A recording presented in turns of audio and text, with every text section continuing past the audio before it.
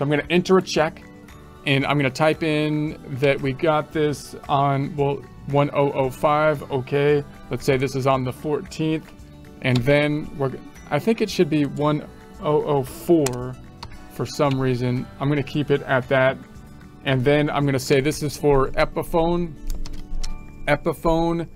tab, and and it says there's open purchase orders exist for this vendor. Do you want to receive against one or more? I'm going to say yes.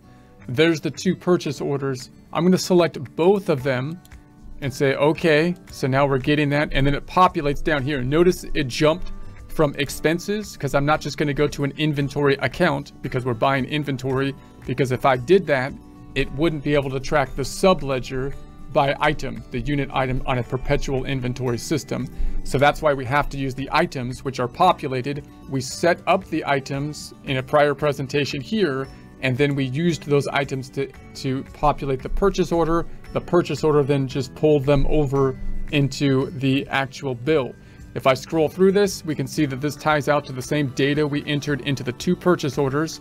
These 2 down here are billable. These are billable because when we populated them in the purchase order, we said they were for a specific customer. We imagined, in this case, Eric Music, our customer came in, said, we want this stuff. We said, we don't have that right now. We will order it from our vendor, Epiphone in this case. And the vendor didn't need to know about Eric Music, but it's useful for us to see that now I have this stuff.